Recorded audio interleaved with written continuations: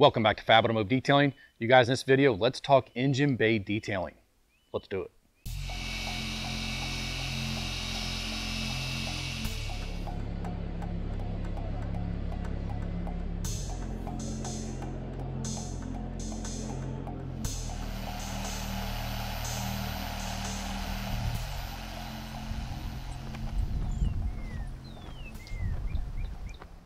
So engine bay detailing, you guys, is something that I've never really thought twice about. I've done tons of them over the years. They've never bothered me. I've never thought, oh man, I don't want to ruin this or I don't want to ruin that. I just play it smart and I cover up the ECU, which is engine control unit is what that stands for. That's the computer for the engine. If you have a transmission control module, ABS module, something like that, you should cover those up.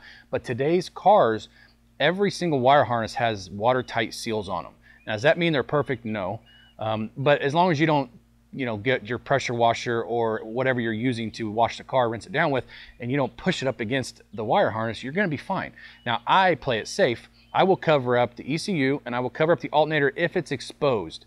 Now, one thing you do have to remember, when you're driving down the road and you're in just a tsunami, just an absolute rainstorm, and water's flying right through the radiator, and it's going all over the engine compartment. It's coming up from the bottom if you don't have a full belly pan. Even if you have a full belly pan, mist and stuff still gets up in there and soaks everything in the engine bay. These engines are made to be watertight. They just are. So don't overthink it. It's just, you don't need to when you're doing an engine bay detail. Now, there's several different ways to do it. I'm not saying any way is the right way or any way is the wrong way. I'm gonna show you how I do it.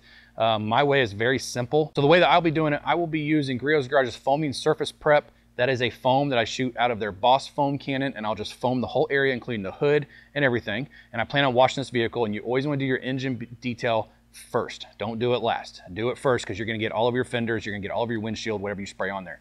And then we'll just agitate it a little bit, and then we're going to rinse it down, and then we'll be using Malco's Appeal mixed 3-to-1. That is a product you can mix how you want to for tires, interiors. It's really, really good on engine bays because when it's wet, you spray it on, you shut the hood, and you just let it dry. And when you open the hood, the engine bay just looks so, so nice. And it's not overly glossy. Every now and then you do have to wipe it down. But I'm going to show you a few things here, that options that you have. You don't have to have a pressure washer. You don't have to have a foam cannon. You can do this the way that I used to do a long time ago. Just use a good degreaser, rinse it down. Don't oversaturate if you're using garden hose. That's why I like using a pressure washer. I hold the wand high, so it's more of a mist coming down, not a constant just flooding of the engine. So I'm gonna show you right here, you guys. So this is one option you have. You can go to Walmart anywhere and you can buy this. This is super clean. This is a degreaser. This is really good for engine bay detailing. You can also use this for many other things around the car, and you just dilute it the way you want to, and it gives you, actually this bottle doesn't have it, of course, but most of their bottles or gallons at least gives you dilution ratios for what you're wanting to clean. Another product that I really like that works really well is also Extra Tough. This right here is an alkaline based degreaser. You can use this on cars. What's cool about it is if it does dry, you can re-wet it and it will reactivate it and it'll rinse it down so you can dry it. You can use this on carpets, you can use this on engine bays, tires, wheels, pretty much all the way around the car. And there are certain ways you need to dilute it to do that. And on their website, they have everything you need for that.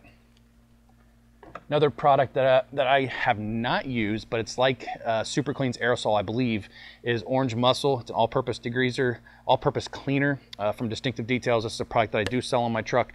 And this is gonna be something you can just foam on, agitate, and then you can just rinse it off. You're gonna need a good brush. This is a fender brush. You see it's dirty because this is engine bay detail only is what I use this for. It's soft, but it's also strong enough that it's going to remove grit and grime. And then I like to have just a small brush around for like the little cracks and crevices that I can't really get this into very well.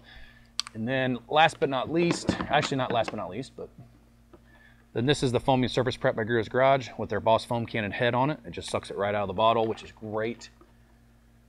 And this is Malco Appeal, which I did label. I diluted it 3-to-1 in this bottle, and this stuff is absolutely fantastic. It's expensive, but it's really good, and a little bit goes a long way. So let's just dive right into this engine bay detail. So as you guys can see, I covered up the ECU right here. That's it. This is the fuse box. I'm not worried about that. The alternator is down here, and there is a cover on it, so I'm not really worried about that. And then the engine bays, most engine bays have these big plastic covers on them anyways. As you can see, it still looks pretty good. It's been a while since I did an engine bay cleaning on it. but still doesn't look too bad. So the first thing that I like to do is I like to go around. I want to check and see if I have any debris, which I do. There's a leaf right in there. There's a leaf down here. Now I always like to check my drains. This one looks okay. I'm kind of embarrassed, you guys, because I have not done anything to this thing for a long time. It's just sat in our driveway ever since I got the business going. There's more. There's some in there I can't get to. Let's look. Oh, so here you go. This is a really good example. See that? That's supposed to be the drain. That's what's going to let all the water out when it rains on the car. See right there? Now it's open. So I'll clean all that out really good with the brush. That's very important. Make sure you do that first. So now we're going to get to it. We are going to foam this down. I'll be using my Adams Pressure Washer 2.0 with my Boss foam cannon. All right, guys, so foaming surface prep by Grew's Garage is a highly concentrated, high pH, because it's meant for stripping waxes and sealants before you do a full detail, before you do a paint correction, before you do the wash process. So this is a really good with engine bays. It's really good at cleaning oil and grease and stuff off. So that's why I like using it on these. Here we go. Oh, there we go. Get the hood. And that's it.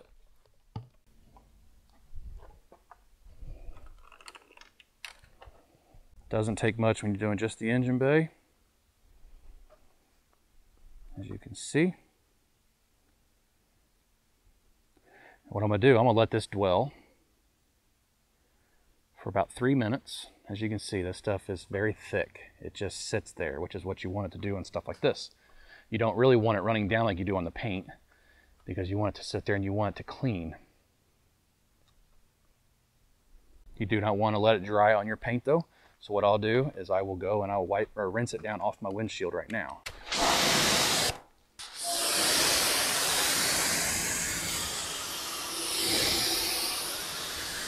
All right, you guys, so I like to, just like I do in the car, when I'm washing the body, I like to start high and then work my way down. So I'm just gonna come up here, I'm just gonna agitate it real quick. I'm not going for perfection, it's underneath. I'm not really worried about it a whole lot.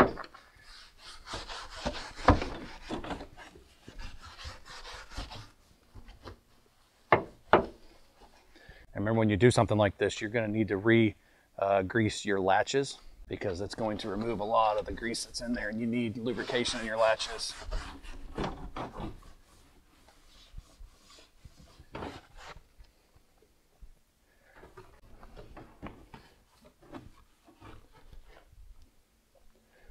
Okay, I'm going to come up here and I'm just going to agitate, get down in these cracks and crevices the best I can.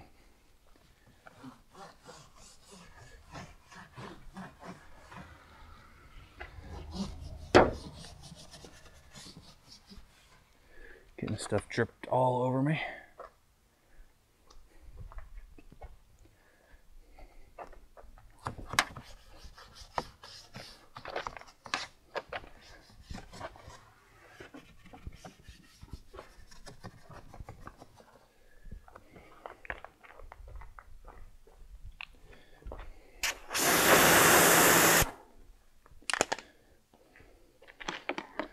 So now basically I'm just going to go over everything really fast. Coolant expansion tank, power steering reservoir, strut tower. You're going to make noise, you're going to hit stuff. There's not a whole lot you can do about that.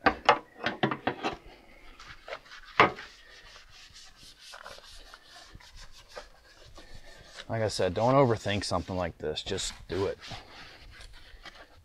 Be smart about it and you'll be fine. I'm sure somebody will see something wrong that I'm doing. That's fine.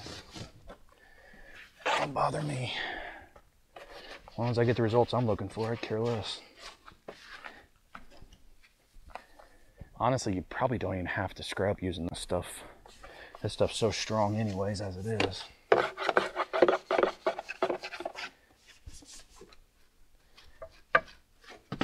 Now the battery on this car is in the fender, so I don't have to worry about it too much, but I don't cover batteries, you guys. I just rinse them down and I wash them just like I do this. Luckily on these cars, most stuff's covered up, so You don't have to worry about a whole lot. Do my caps real quick.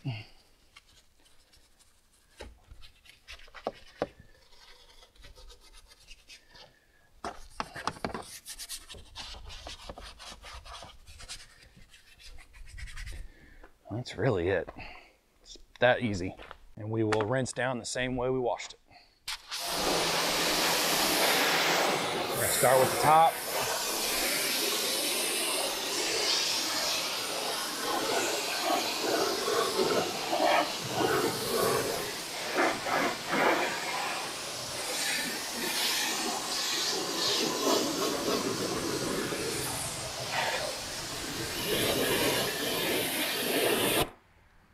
We're gonna go to the cowling.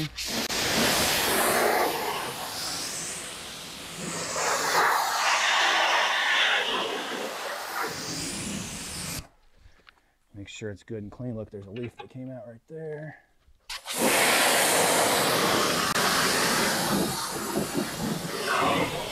And then on the engine, you're just gonna raise it up about up here to do it. You're just gonna rinse it down.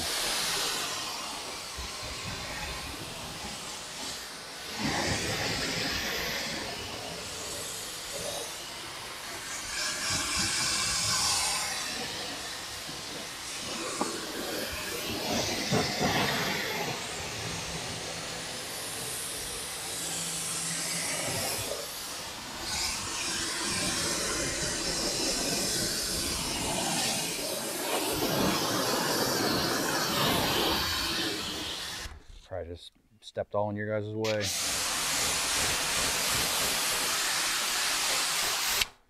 Now, as you guys see, I'm not flooding it. That's important. I'm not flooding it. Show you guys what it looks like right now. As you can see, rinsing down good. These cleaned up great. This cleaned up good. Computer stayed dry. And there's leaves in there that honestly, I'm not taking all that apart just to get to those, so they'll just have to stay there. But now my drains look good. Everything looks nice. And here comes the easy part. We're gonna take a peel. We're just gonna spray it on what we want to make look good. See how the water kind of just exits stage left when you spray it on there?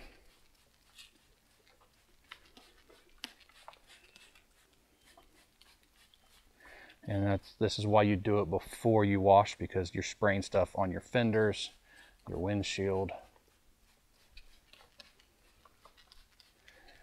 Now we will have to wipe it down. That's about it. I'm gonna shut the hood and wash the car, but I want to show you guys something really quick. So you're gonna pull up on spots like this and like this. So when you get done, once it's dried, you're gonna have to come back in and you're gonna have to clean those out with air or something. That's about it, you guys. I'm just gonna shut the hood. I'm gonna wash the car, and that way when I get done, this should be all dressed up and ready to go, and I'll let you guys see what it looks like. So before I foamed it down with the foaming surface prep, you guys, holy crap, look at that. Oh man. Before I foamed it down with the foaming surface prep, what I did was I just started it and I let it run. Look at this. My daughter would be dying right now if she saw this. Start and let it run, let the engine warm up and dry all the water and stuff that's in the engine compartment. All right, you guys, so it's been about an hour. I got done washing and drying the vehicle. Let's go ahead and pop the hood. I do have rags ready. Make sure that you use a utility type towel that you don't care about, not something you're gonna use on your paint. These are towels that I use for engines and tires and stuff like that. But I know I'm gonna need them. And I'll show you why. Okay, so let's go ahead and give you guys a first look, because I'm gonna need to wipe stuff like this down from washing it. And then like right here where the stuff pools up. And then right there where it pools up, but everything else completely dry to the touch. Looks good. I just need to do a wipe down and then I'll show you guys what it looks like. Products like that make it so much easier. And then I think Meguiar's has one. I've never used it. That's called hyper dressing, I think is what's called. I think it's basically the same principle. Spray it on, shut the hood, start the engine, or just let it sit overnight and let it dry. Look how nice that engine cover looks now. Everything looks really good. Now up here is not going to look the greatest. I don't know if the camera's showing that or not. This because I did wash it and I used a wax that I wanted to, or a foam that I wanted to kind of strip whatever's on the surface, so it kind of got into the plastic a little bit and remove the appeal.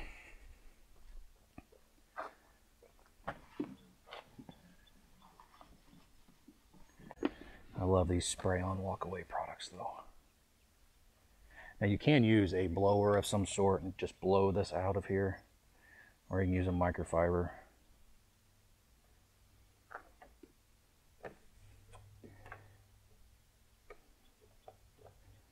It'll soak it up. It's the longest part of the job right here.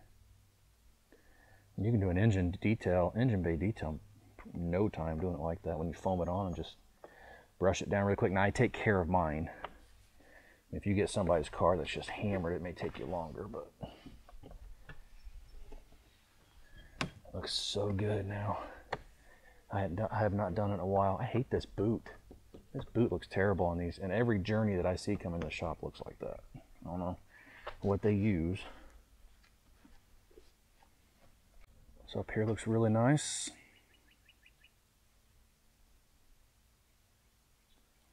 As you can see, now this will take a while to dry. It's going to be wet for a while. Up here is where my stripping foam got on the plastic, so it removed the appeal, but you can see where the appeal was. Look how nice that plastic looks. How nice these tanks look. The engine cover, it looks fantastic. Looks really, really good. You can see where I wiped though. So you could always add a dressing there if you wanted to. I don't really care. As long as my engine bay looks like this, I'm happy. See, look at that boot. It's been like that since we bought it. But everything looks really, really nice.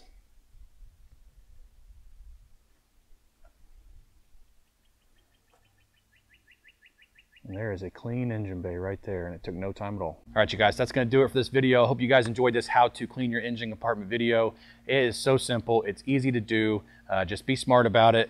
You don't have to use what I use. There's other ways to do it. I kind of showed you, and there's other ways more than the products that I showed you to clean your engine bay. Main thing that I say is cover up your electronics and make sure when you rinse high, you don't rinse close to everything. I've never had an issue in all the years that I've been detailing engines, you guys. I just make sure that I pay attention to what I'm doing and cover up the things that I think need covered up.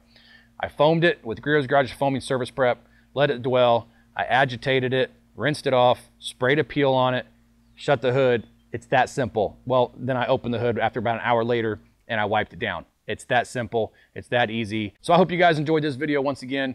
If you did, please give me a thumbs up. That shows me you guys like the video. And also leave a comment. Let me know what you think about this how-to video. If you like this type of video, if you'd like to see more how-to videos, let me know down in the comments down there. And while you're down there, hit that subscribe button. Join the Fab family. We'd love to have you. See you in the next video.